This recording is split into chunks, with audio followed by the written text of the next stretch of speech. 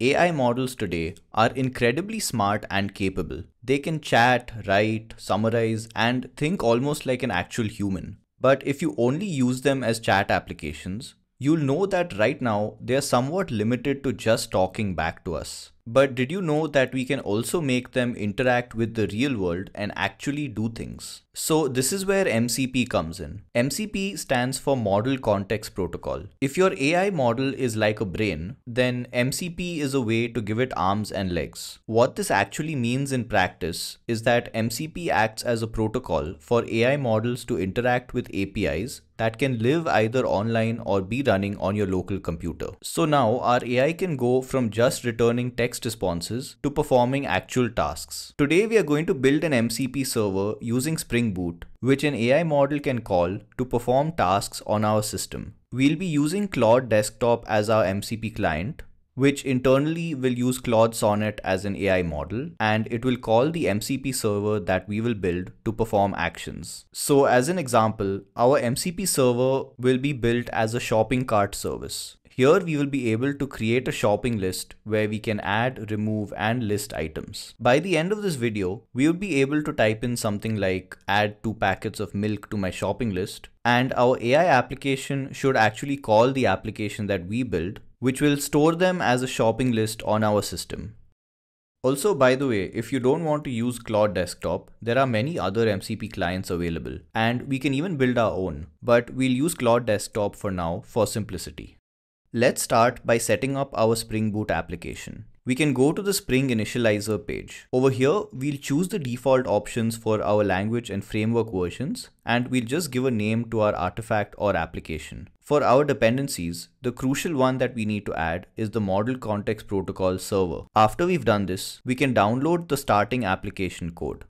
Now let's take a look at our code. If we look at our pom.xml file, we can see that the Spring MCP server dependency has been added. Next, let's look at our application.properties file. This is essential for configuring our MCP server to ensure that it works properly. We set the server type to sync, which means that we're running a synchronous server for our requests and responses. We set the MCP server name and version, which helps the MCP client identify our server. We'll need to set the web application type to none because we're telling Spring Boot not to start a web server. This is because our MCP server will communicate using standard input-output or STD-IO and not through HTTP or REST APIs that we would normally expect from a web server. We also need to set the banner mode to off and the console logging pattern as empty. These two settings will disable any other logs from Spring Boot from coming into the standard output so that it doesn't interfere with the messages exchanged between the MCP client and server as a part of the STD-IO communication. All other standard logs are redirected to a file so that they don't interfere either.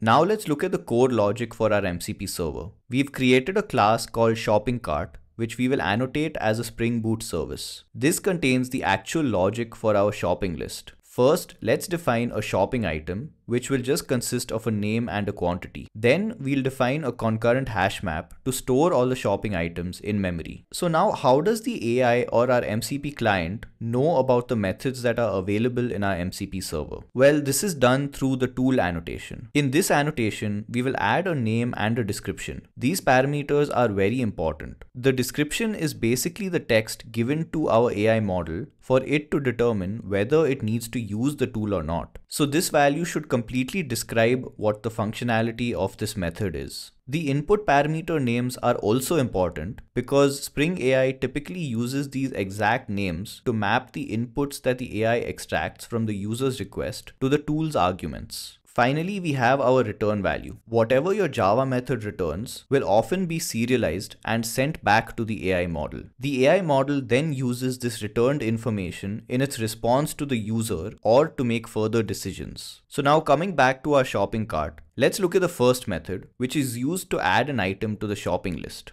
We've added a name and description that allows our AI model to know that this method is used to add items for our shopping list or update its quantity. And further, that the client or AI model will need to specify the item's name and quantity. Our parameters are also named name and quantity to clearly signal what they mean. So as we saw before, the names here are important. So make sure to name your argument variables according to what they are actually supposed to describe. Here we're just doing some initial validation and adding a new shopping item to the concurrent hash map shopping list. If an item already exists, we are updating its quantity. Finally, we are returning a string talking about the quantity and name of the item that we've added to our shopping list. We also have methods to get all items from our shopping list and to remove items from our shopping list. Feel free to pause and go through these as well. Now let's look at our main application class. We annotated here with the Spring Boot application annotation, and the main method is used to actually start the application. But in addition to this, we also need to define a bean method here